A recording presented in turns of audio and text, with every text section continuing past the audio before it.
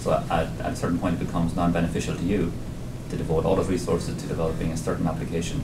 So there's a cutoff point on the software stack that you have to say that back up to you guys. Absolutely right. No, and I think that's one of the challenges is for us to find the sweet spot, to find out what is it that we're really capable of doing well, that we're capable of delivering in a timely fashion. Because some of this is the movement down of capabilities that existed previously at the system companies, and they're asking us to take on some of that responsibility.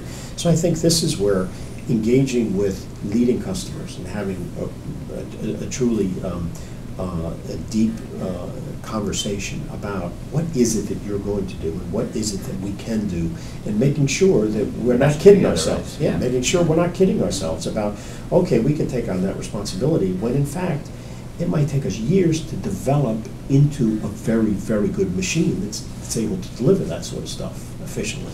So I think this is a process that plays to our strengths, and I believe differentiation will come in the form of our capability to integrate functions, our capability to get IP across the broad range of applications that we want to serve, which is a much larger company than many of our competitors.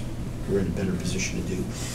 And then also this development of software. I think the companies that like ourselves that have such strength in processors, in controllers, DSPs, have a better basis for building this software capability than companies that have never been in those kinds of markets. Because you can serve many markets in the semiconductor industry without having a single software engineer in your entire company. Those companies are going to be very hard pressed to be competitive in this environment where customers say you need to provide me with a certain amount of that software. Right. I have two quick questions. One's on DSP. What's happening with StarCore? You know, this is the DSP part of our business is you know, started out in the networking space as well as in the cellular space, and this is an area it continues to be a reasonable part of our portfolio. I'll be honest, Patrick, this is not an area that I've dug into very deeply to see where it is we should go with that. Yeah. Right, okay. With the analog area, the acquisition of Signatel raises the specter to of going more head-to-head with TI. TI is building up its analog expertise in the last year or two, really, and it's actually quite strong right now. So the question then becomes, do you see any going head-to-head with TI in the analog space right now, and where do you see yourself differentiated? I don't see a head-to-head battle with Texas Instruments in the analog space.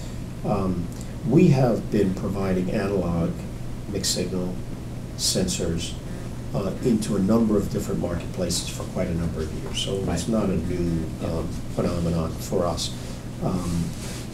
We're very solid in the automotive space, very solid in the industrial space, and now I would say we are going to build up some capabilities in the consumer space for the reasons that we talked about a little bit earlier. But those are spaces where I wouldn't say TI, I would say anybody is dominant. TI is a player, Intersil is a player, Linear Technology is a player, and so forth. What we're going to do in the analog, mixed signal, power, sensor arena is to make sure that we are constantly looking at the markets that we can serve with our processor families. And to the extent that these technologies are really quite powerful in differentiating us in those marketplaces, those are good places to start.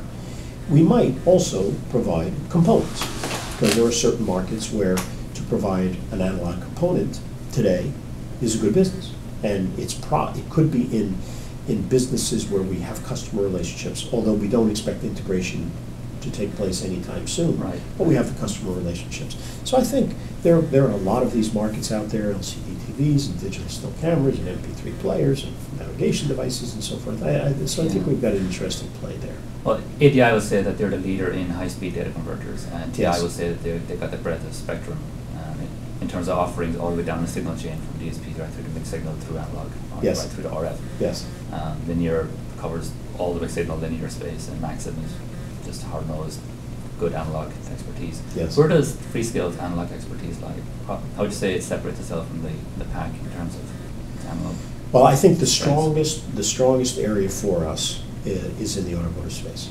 We have an incredible amount of capability in the automotive space, in our analog industry, in our analog business and our sensor business. Both of them very powerful, okay, distinctly different than the capabilities of any of those other suppliers that you gave. What separates it in context of automotive? What makes your analog technology better, than ADI's analog technology? I think there's a couple of things. First of all, is this deep insight into what the customers need 5 years out. Okay. Right? I know from my previous experience how a classic analog company works, and the fact of the matter is it thinks in terms of what products are needed 18 months out. Mm-hmm. Mm-hmm. And if they really look at the long term, it's 24 months out. Okay? And so the automotive space demands that you be looking out much farther into the future, developing capabilities today for those markets. So I think that we have system knowledge that is quite extensive, right? And we have the capability of marrying that technology with our embedded processor technology. And that, by and large, is not a strength of ADI, Linear Tech, Maxim, Intersil. And I would say, although TI has recently begun to talk about itself in the context of embedded processors, right? They're not really an embedded processor at the core. It's not to say they don't have DSPs, and it's not to say they don't have microcontrollers and so forth, but this has never been the center line of Texas Instruments. And so there are some markets in which they bring to the table processors, controllers, DSPs, and so forth, but we think this is who we are. We are, at our very heart, a company that provides these embedded processors and the relevant analog sensor RF technology. I want to talk quickly about the keynote tomorrow before we end up, but I want to ask you quickly, what's the what technologies really excite you right now? What areas of development keep you up at night, excited? Well, to be candid, it's really around our leadership position in embedded processing. I really do think that this is giving us a very strong edge as customers are trying to, in so many different segments, trying to offload some of their today's value added so they can move up the food chain, if you will, and continue to do more and more sophisticated things. So that's at the core of what I think Freescale is very good at. It's right in the line of where customers want large companies like ourselves to be, and I think as a result, this is very exciting. And I think the multi-core platform that we're announcing today, the CorIQ, is very exciting. I think we've thought this thing carefully through. There is a great deal of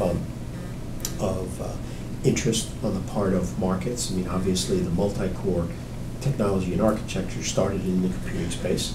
Right. But now it is, in fact, the right architecture to drive continuous improvement in performance in numerous other markets, namely the networking market. And I think what we're doing in this space is very exciting.